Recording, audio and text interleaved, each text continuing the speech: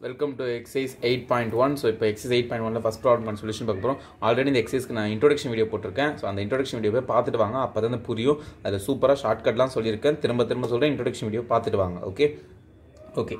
இப்போ find the area of the region. ஒரு area of the region கண்டுபிடிக்கணும். Bounded by the curve. இந்த curve-ஆல bound ஆயிருக்கு. So the curve, let the curve be y square equal to x. இப்போ இதை பாருங்கள், இதை பார்த்தா எந்த கர்வ்மா இருக்குது? நான் ஆல்ரெடி இன்ட்ரோடக்ஷன் வீடியோ பாருங்கனால அதை பார்த்துருந்தேன் நீங்கள் சொல்லலாம். இது எந்த கர்வ்மா இருக்குன்னா, ரீகால் ஈக்குவேஷன் ஆஃப் பேரபோலா,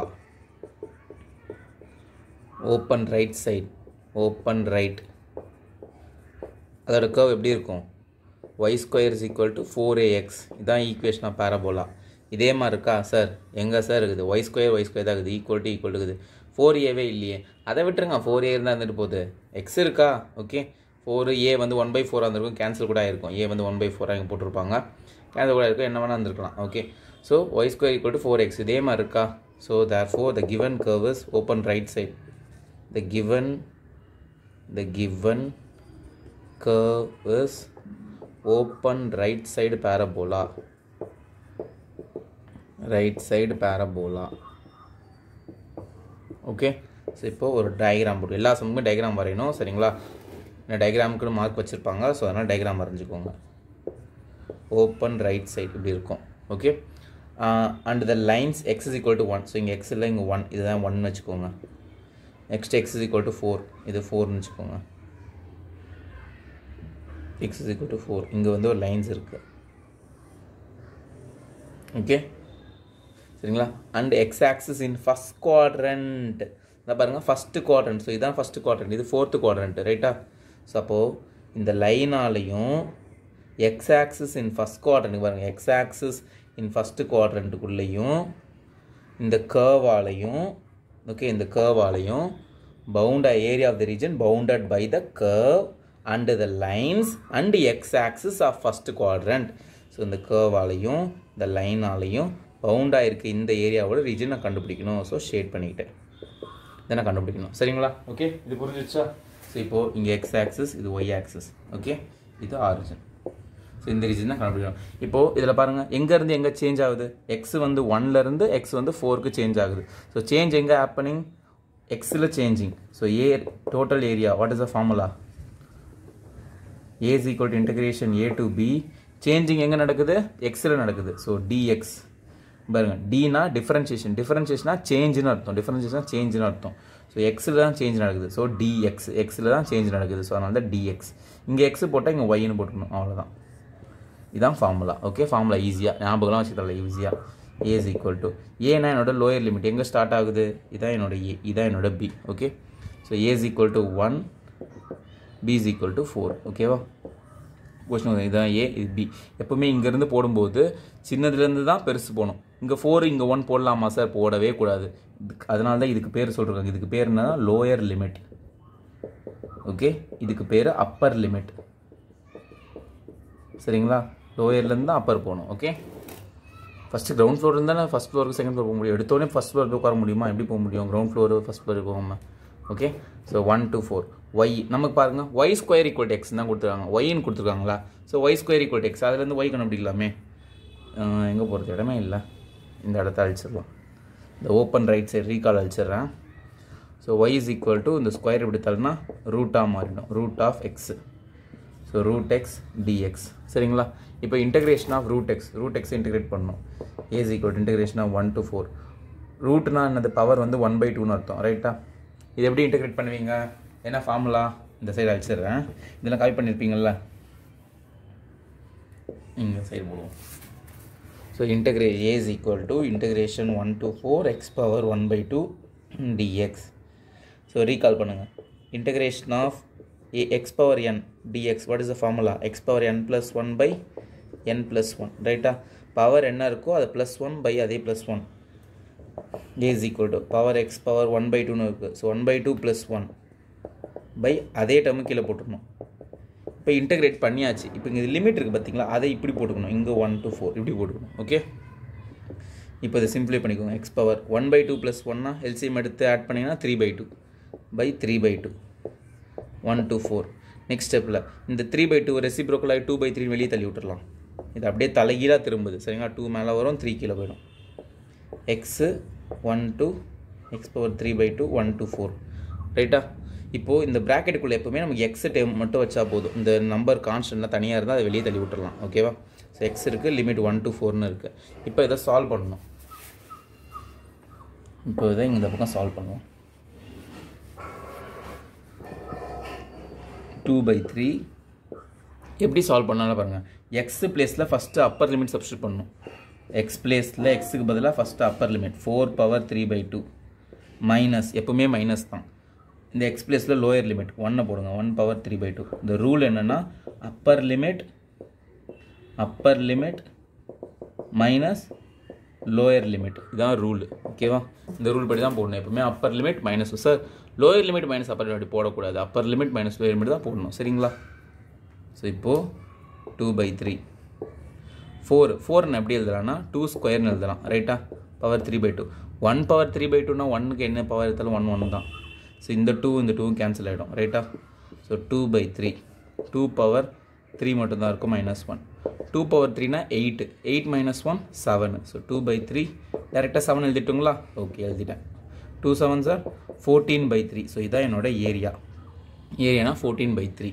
இப்போது ஏரியானாலே ஒரு சென்டிமீட்டர் ஸ்கொயர் மீட்டர் ஸ்கொயர் இப்படி தான் 10th 11th எல்லாம் போட்டிருப்போம். இங்கே சென்டிமீட்டர் மீட்டர்லாம் கிடையாது. ஸோ ஒரு ஸ்கொயர் யூனிட்ஸ் எப்படி எழுதிடுங்க. ஏதோ ஒரு ஏரியா, ஸோ ஸ்கொயர் பண்ணோம். சென்டிமீட்டர் ஸ்கொயர் மீட்டர் ஸ்கொயர்னு போடுவோம்ல, அந்த ஸ்கொயருக்கு ஸ்கொயரு யூனிட்ஸ் ஏதோ ஒரு யூனிட்ஸ் என்ன வேணால் யூனிட் வந்துடும். ஸோ ஏரியா வந்து 14/3. அதான் ஞாபகம் வச்சுக்கோங்க. எப்பவுமே ஏரியா பாசிட்டிவாக தான் இருக்கும். நெகட்டிவ் வந்தால் கூட மாடுலஸ் போட்டு பாசிட்டிவ் ஆகிடுங்க. ஸோ இந்த சம் முடிஞ்சுது. 14/3 எவ்வளோ ஈஸியாக இருக்குது பார்த்தீங்களா. சப்ப எக்ஸசைஸுங்க, ஈஸியாக நீங்கள் மார்க் எடுக்கலாம். ஓகே நெக்ஸ்ட் செகண்ட் சம் போகுமா. இப்போ செகண்ட் சம் இங்கே பாருங்கள். Find the area of the region bounded by the curve. இதான் என்னோட கர்வ். y² = 9x. இது பார்க்க எப்படி இருக்குது, பேரபோலா ஈக்குவேஷன் மாதிரி இருக்குது. போன சம்மில் தான் பார்த்தோம் ஃபஸ்ட் சம்மில். பேரபோலா ஓப்பன் ரைட் சைடு எப்படி இருக்கும், ஓப்பன் ரைட்டு. y² = 4ax. இது அதே மாதிரி தான் இருக்குது. y² = 9xன்னு. So therefore the given curve is open right side parabola.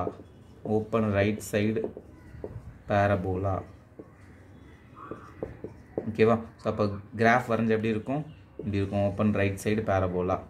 இது என்னோட y² = 9x. எக்ஸில் 2, இது இங்கே 2, இங்கே 2ன்னு வச்சுக்கலாம். அப்புறம் எக்ஸில் இங்கே 4. 2 லைன், இது ஒரு லைன் அப்படி போட்டுக்கோங்க, இப்படி ஸ்ட்ரெயிட் லைன். நல்லா பாருங்க.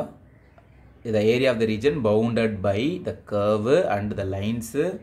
இந்த லைனு இந்த கர்வு ஓகேவா பவுண்டாக இருக்கணும். அண்ட் எக்ஸ் ஆக்சிஸோட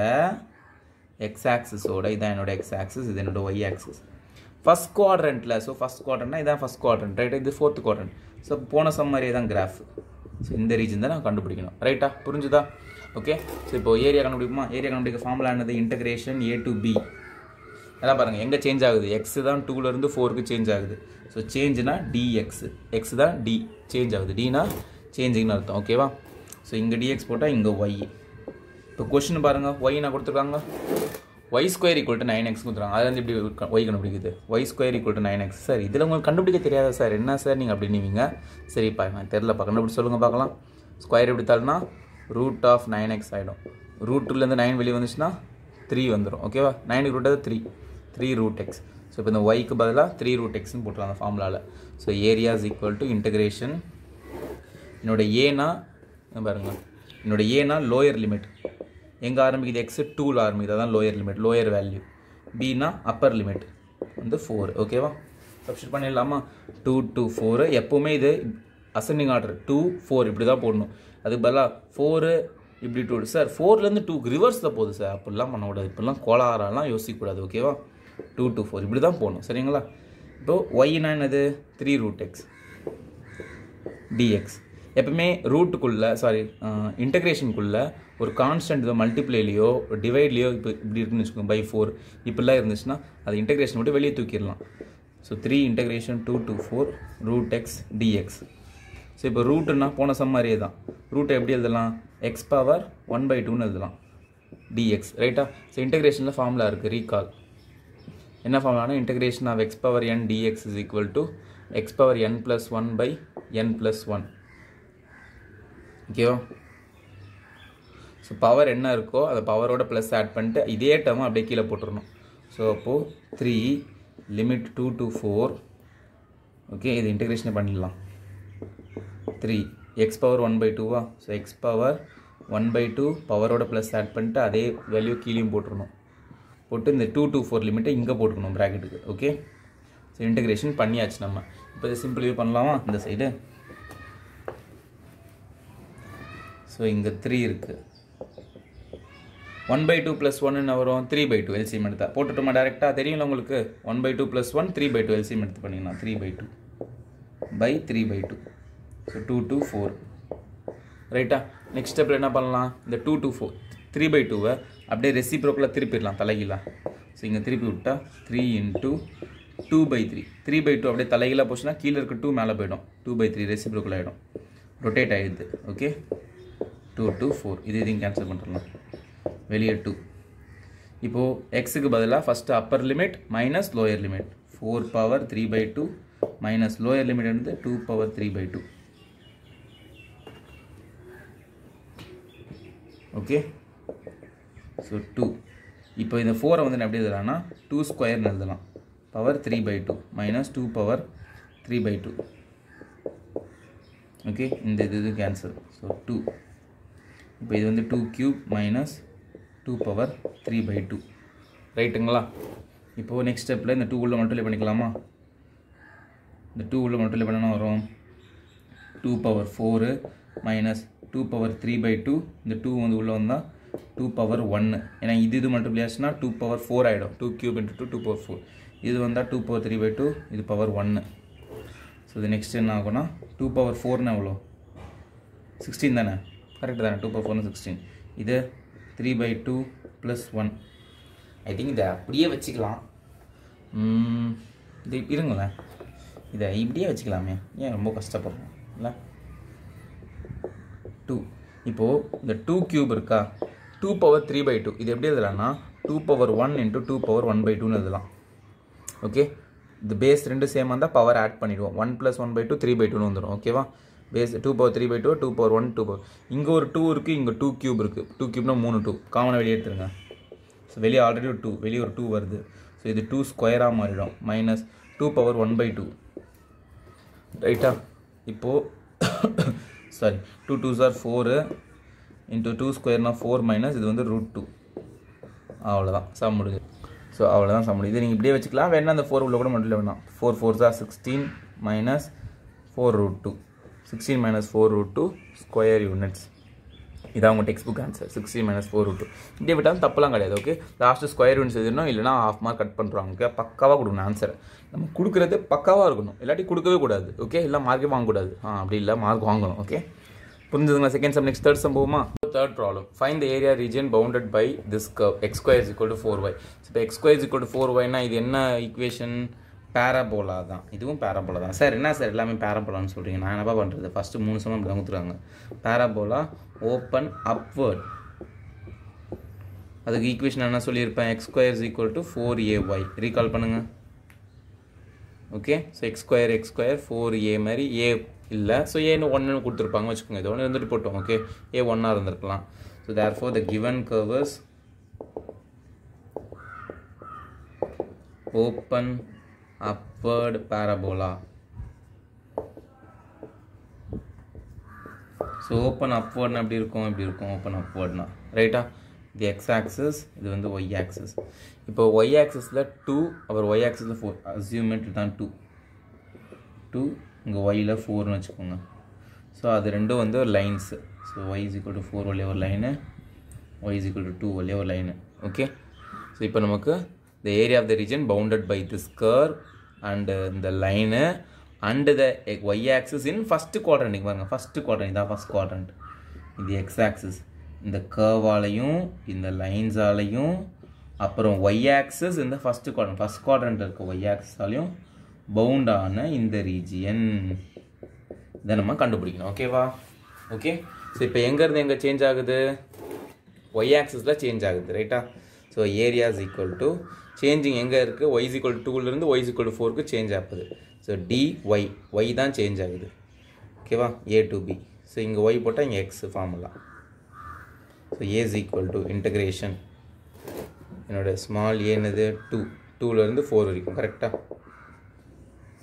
கொஷினில் தானே கொடுத்துருக்காங்க பாருங்கள் 2 to 4 okay x square is equal to 4y இப்போ a is equal to integration a to b a na 2 b na 4 x na இந்த கொஷினில் x square is equal to 4y கொடுத்துருக்காங்க ரைட்டா பாருங்கள் கொஷினில் x square is equal to 4y கொடுத்தாங்க x வேணும்னா square இந்த பக்கத்தால்னா root of 4y x equal to 4 ரூட்டுக்குள்ள வெளியே வந்தால் 2 ஆகிடும் இந்த ரூட்டுக்கு மட்டும் y இருக்கும் ஸோ எக்ஸுக்கு பதிலாக 2 root y into dy so இந்த 2y இன்டெகிரேஷன் வெளியே தூக்கிடலாமா ஒரு கான்ஸ்டன்ட் மல்டிப்ளிகேஷன் இருந்தால் வெளியே தூக்கிடலாம் so a is equal to 2 வெளியே தள்ளிட்டேன் 2 to 4 root of y dy ரூட்னா என்னது பவர் 1/2 அர்த்தம் so a is equal to 2 integration 2 to 4 y power 1/2 dy so இது வரைக்கும் நம்ம போன சம்லாம் போட்டோமே அதே மாதிரி தான் எக்ஸ் பவர் என் மாதிரி எக்ஸ் பவர் என்ன ஃபார்ம்லாம் இருந்தால் எக்ஸ் பவர் n+1/n+1 ஸோ இங்கேயும் ஒய் இருக்குது ஒய் இருக்குது எக்ஸுக்கு பதிலாக ஒய் ஒய்னு கொடுத்துருக்காங்க அவ்வளோதான் ஸோ ஒய் பவர் n+1/n+1 ரைட்டா ரீகால் பண்ணுங்கள் ஃபார்முலாவை என்ன ஃபார்முலா யூஸ் பண்ணிருக்கேன் integration of X power n dx என்ன formula X power n+1/n+1 so இங்கே பவர் என்னன்னா n+1/n+1 அதே மாதிரி +1 +1 பண்ணிட்டு ஃப்ரெண்டில் 2 இருக்குது ஸோ 2 1/2 + 1 என்னது y பவர் 3/2 ஓகே இது அப்படியே ரெசிப்ரோக்கலாக தலைகீழ திருப்பிடலாம் தலைகீழ திருப்பி லிமிட் என்னது 2 to 4 அதை இங்கே போட்டுக்கோங்க லிமிட் வந்து 2 to 4 ஓகேவா 2 to 4 லிமிட் போட்டுட்டேன் இப்போ இதை அப்படியே தலைகீழ திருப்பிட்டா 2 into கீழே இருக்க 2 மேலே போயிடும் 2/3 y பவர் 3/2 லிமிட் வந்து 2 to 4 ஸோ வெளியே வந்து 4/3 வந்துடும் ரைட்டா இப்போது ஃபஸ்ட்டு அப்பர் லிமிட் ஒய்க்கு பதிலாக 4 பவர் 3/2 மைனஸ் லோயர் லிமிட் ஒய்க்கு பதிலாக lower limit first upper limit minus lower limit 4/3 4 நான் எப்படி எழுதலாம் 2 ஸ்கொயர்னு எழுதலாம் ரைட்டா 2 square the whole power 3/2 minus 2 power 3/2 okay so இந்த 2 gets cancel so 4/3 2 cube minus 2 power 3/2 ரைட்டா இது வரைக்கும் கிளியரா இது இந்த பக்கம் சிம்பிளை பண்ணுவோமா ஸோ இப்போ இந்த டேர்ம் மூலம் மல்டிப்ளை பண்ணிருங்க 4 into 2 cube 2 cubeனா என்னது 8 2 cubeனா 8 தானே 2 into 2 into 2 8 8 4s 32/3 மைனஸ் இந்த 4 இங்கே பண்ணால் 4 into 2 power 3/2/3 ரைட்டா 4 into the 3 power 2 power 3/2 so காமனாக 3 போட்டுக்கிட்டு 32 மைனஸ் நல்லா பாருங்கள் ஸோ இப்போ 4னா 4 தான் 2 power 3/2 2 into 2 power 1/2 எழுதலாம் ரைட்டா 2 into 2 power பேஸ் ரெண்டு சேம் பவர் ஆட் பண்ணலாம் 1 + 1/2 3/2 வந்துடும் ஸோ 32 மைனஸ் 4 2s 8 √2 2 power 1/2 √2 தானே /3 ஸ்கொயர் யூனிட்ஸ் அவ்வளோதான் சம் முடியுது இதுதான் என்னோட ஏரியா புரிஞ்சுதா நல்லா பாருங்கள் 2 power 3/2 என்ன பண்ணிருக்கேன் 2 into 2 power 1/2 எழுதுறேன் 4 2s 8 இந்த 2 power 1/2 √2 அவ்வளோதான் முடிஞ்சிருச்சு ஸோ இதோட ஃபஸ்ட்டு 3 ப்ராப்ளம் முடிஞ்சு ஈஸியாக இருக்கா நீங்கள் கேட்கலாம் சார் இன்டெகிரேஷன்லாம் எல்லாத்தையும் முடிச்சோம் +c போட்டிங்களே ஓகே +c போட்டிங்களே ஏன் இந்த எக்ஸில் எந்த சமயம் ஃபஸ்ட்டு 3 சமயம் போடவே இல்லை ஏன்னா +c ஏன் போட்டோன்னா ஒரு கான்ஸ்டன்ட் டினோட் பண்ண போட்டோம் இங்கே பாருங்கள் ஃபைனல் ஆன்சரே வரதே கான்ஸ்டண்ட்டாக தான் இருக்குது ஸோ அப்போ இதுக்கு +c ஒரு இன்னொரு கான்ஸ்டன்ட் எக்ஸ்ட்ரா போடணும் ஸோ அதனால தான் போட தேவையில்லை ஓகே சரிங்களா எப்போவுமே இந்த லோயர் லிமிட் அப்பர் லிமிட் இது லிமிட் பேஸ்டு வந்துட்டாலே +c போட வேண்டாம் ஓகேவா புரிஞ்சுதுங்களா ஸோ இதோட 3 ப்ராப்ளம்ஸ் முடிஞ்சது நெக்ஸ்ட் வீடியோ ரிமைனிங் ப்ராப்ளம் பார்ப்போம் தேங்க்யூ ஃப்ரெண்ட்ஸ் பாய்